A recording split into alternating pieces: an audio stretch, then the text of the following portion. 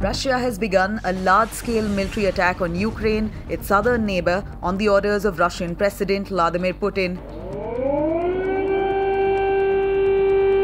Loud air raid sirens, explosions, and missile attacks by Russian troops have triggered fear among Ukrainian citizens.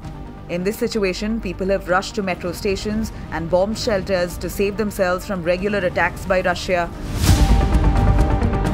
Newborns from a neonatal intensive care unit were moved into makeshift bomb shelter after Russian missiles targeted Ukraine's Dnipro.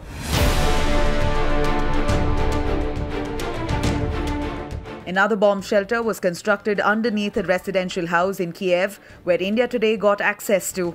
Let's take you inside. What's inside a room in a bomb shelter?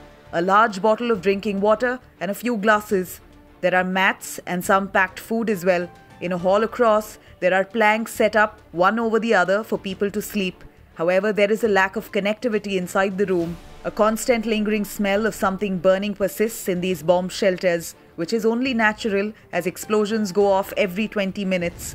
But inside the shelter, you are cut off from the world without any internet connectivity. These blasts were reported in Kiev as Western leaders scheduled an emergency meeting and Ukraine's president pleaded for international help.